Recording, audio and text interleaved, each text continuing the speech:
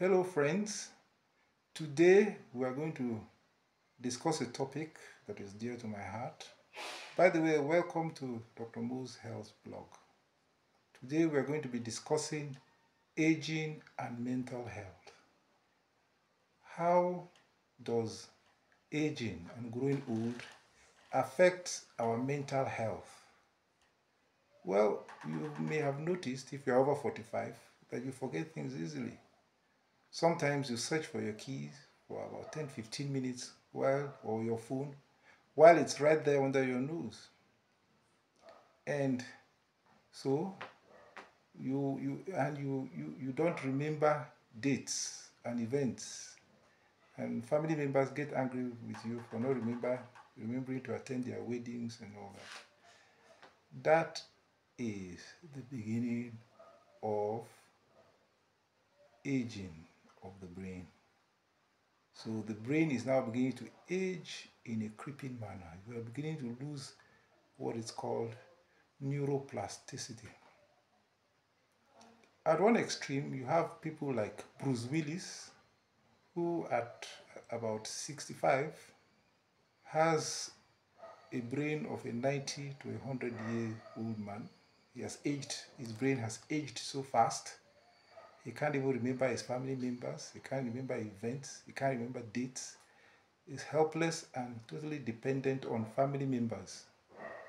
On the other extreme is a person like General Olusegun Obasanjo, who at 90 is performing like a 40-year-old person. He still reads. He has written more books than professors.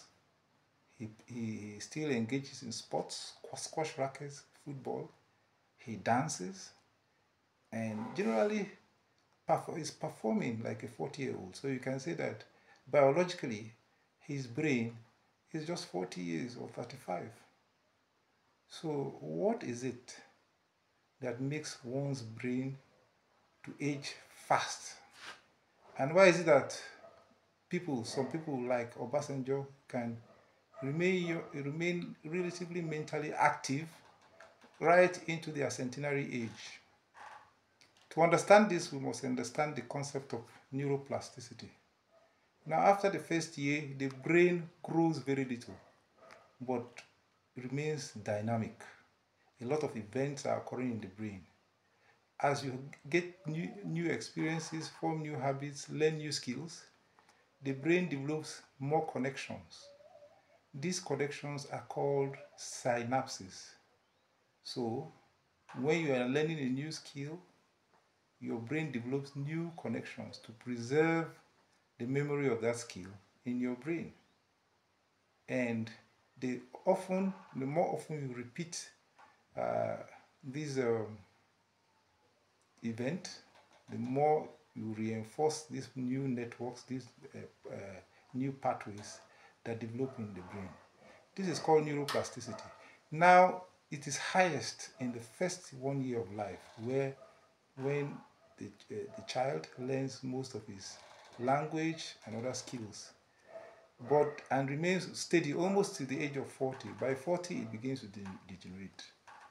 And so goes the old saying that you cannot teach an old dog new tricks, because the dog's brain, and by extension the human brain, has begun to lose its neuroplasticity. Now, why do some people lose neuroplasticity so fast, and others are able to retain theirs well into their centenary age? Particularly, as I mentioned, somebody like Dr. General Olusegun Obasanjo has been able to achieve that. And it is routine in the blue zones, places like Sardinia, Greece, Okinawa, Japan. People are able to maintain their neuroplasticity into their 80s and 90s. So in this video, we're going to try to teach people how they can maintain neuroplasticity so that they can be independent of their kids and live a long life independent of their kids and society, and not become a burden to anybody. Now, What are the factors that contribute to neuroplasticity? One, diet. Very important. You must eat well. And when I say you must eat well, you must eat food that is rich in protein and fat, polyunsaturated fatty acids and monounsaturated fatty acids, the kind that you find in fruits, in seed oils and in fish oil and in seafood.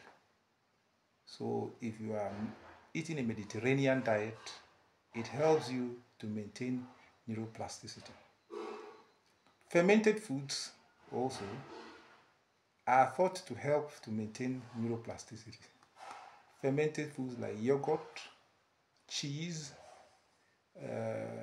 fermented cabbage, and all such products. In Nigeria, you'll be talking about things like fermented locust bean.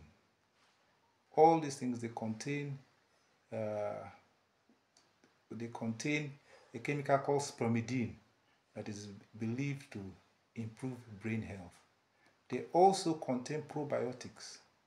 Probiotics are friendly bacteria, so that when you eat them, they go and occupy your gut and chase out the unfriendly bacteria that produce poisons that your body may absorb, and it might begin to affect your brain.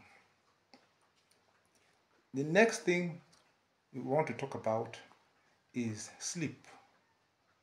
It is believed that neuroplasticity and brain growth occurs mostly during sleep. So if you are not getting up to 8 hours of sleep daily, that's a problem. You might begin to lose your neuroplasticity faster than normal.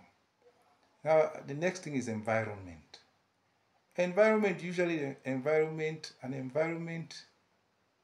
rustic environment, a rustic ambience, with plenty of trees, rich fauna and fauna. An exposure to such an environment is usually thought to preserve neuroplasticity. So, but in contradistinction, if you live in a concrete jungle where there's a lot of pollution and stress, this will tend to affect your neuroplasticity. Now, in urban environments too, you have pollutants in the air like smog, like noise pollution. Okay, these things will cause your brain to degenerate faster. Smoking and alcohol will also reduce your neuroplasticity and will cause your brain to age faster. Now, one of the major things are industrial chemicals and heavy metals, particularly lead and cadmium, that are found in batteries, car batteries. Now, ancient Rome was said to have collapsed mainly because of the high levels of lead in their drinking water, because they use lead pipes. And so their emperors were getting progressively more insane. We remember somebody like Commodus, who killed almost everybody in his household, and Nero, who burned Rome, stood aside and watched it laughing and did nothing. People are beginning to think, scientists are beginning to think that these behaviors that they put on may have been due to psychosis from excessive lead in their drinking water. One of the most effective ways of preserving neuroplasticity is exercise. Now, exercise helps because the kind of exercise that helps is the exercise that is associated with movement of the body. And one of such exercises that you can do readily is dancing. When you dance, you use all parts of your body. You use your ears, you use your eyes so that you don't bump into the wall or into the next person. You listen to the music, you interpret it, and convert your interpretation into steps, rhythmic steps. So dancing every day and dancing vigorously for 30 minutes every day throughout your life is thought to improve neuroplasticity. Now, exercise is so important that we will do a video on exercise, because apart from dancing, there are 3 or 4 areas of the body which, when exercised daily, will help to preserve neuroplasticity. These are the hand, the tongue, the face, and the neck. If you do exercise these parts regularly, you are likely to preserve neuroplasticity. Fasting also helps. Fasting helps because glucose and high carbohydrate diets are thought to be harmful to the brain. The brain prefers high protein and diet high in polyunsaturated fats and monounsaturated fats, which are found in fish oil and seed oils. So if you are consuming akpu, heavy akpu, and little soup, no fish and all that, you are likely to suffer neurodegeneration earlier than somebody who eats seed oils, okay, like olive oil, and and eats a lot of fish and other seafood.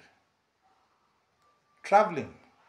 You know, when you travel and you expose yourself to different environments, it helps your brain to develop newer networks to preserve the memory of the places that you have visited. So if you are not a person that likes to travel, it doesn't help you to maintain your neuroplasticity. Another thing that helps is intellectual pursuits. Like we said, somebody like Obasanjo, rather than bemoaning his loss from power, went to school and got a degree in theology at his 70s. That may be explain one of the reasons why he is still active and maintaining sound brain health like that of a 40 or 30-year-old. The man still delivers lectures. He travels. He's strong.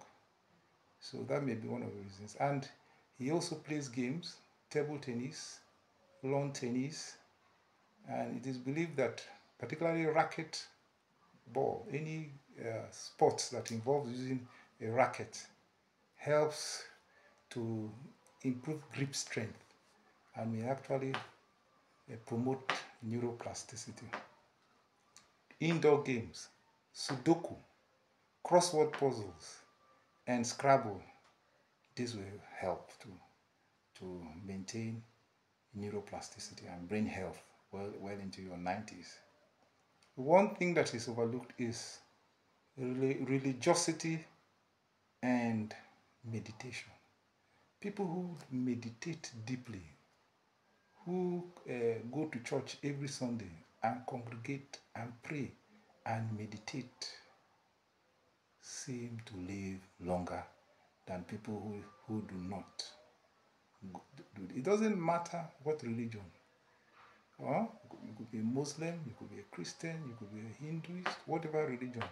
But that act of a meeting with your people, congregating, will help to preserve your life.